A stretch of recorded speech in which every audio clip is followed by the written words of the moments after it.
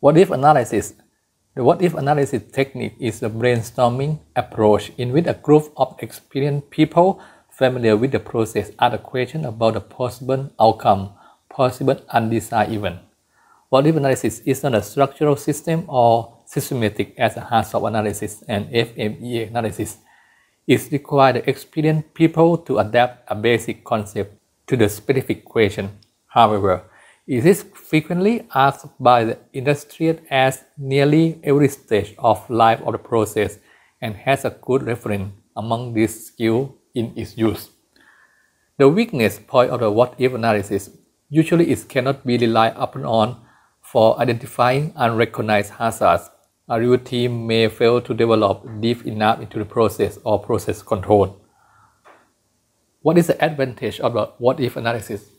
What-if analysis can be accomplished with a relatively low skill level, since typically what-if review is brainstorm session on sort of a topic may be randomly addressed by they come through mind.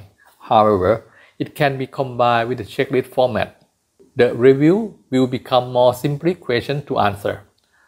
What-if analysis is fast to implement compared to the other qualitative technique, since the what-if review is direct question method, possibly from a standardized checklist.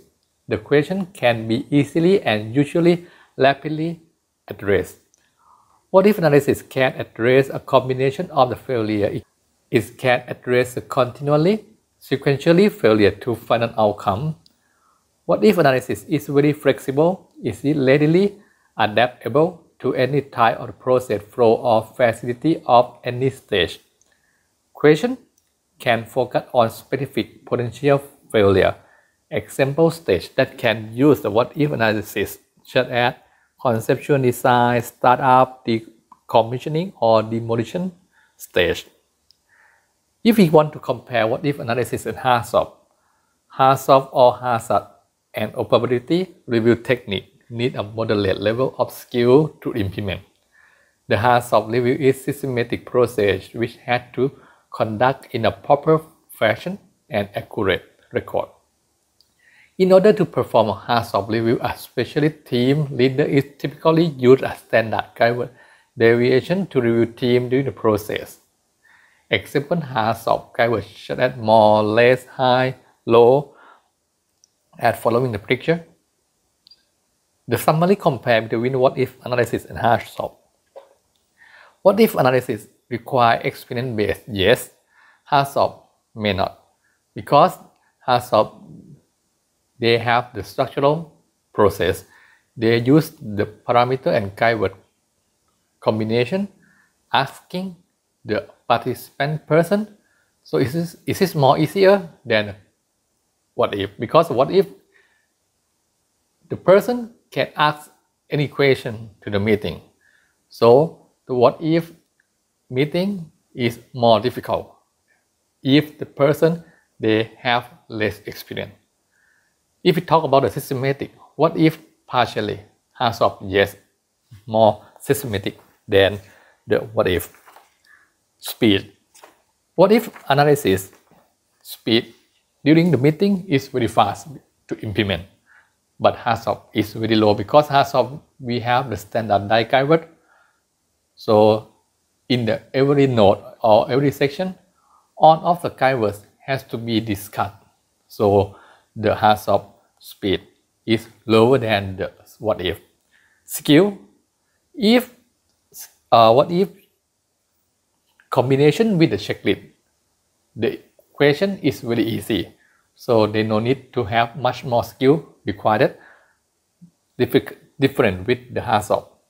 The person in the hard-soft meeting require a moderate skill to complete the hard-soft meeting. Flexible, both of them flexible. It can be used in any stage of the project life. What if workflow? First one, define the assumption about the facility to be reviewed. Second one, assemble the experienced person such as a process engineer, layout engineer, machinery engineer. Third one, define the bodily and its operation mode. Fourth one, Select and confirm the scope of the node with the participant. Fifth one, explain the general design, extension, and operation condition of the node, and then specify a node process parameter. Formulate a what-if question. Identify all hazard scenario or cause from the what-if question. Identify all major consequences associated with each hazard scenario without regard to use safeguards.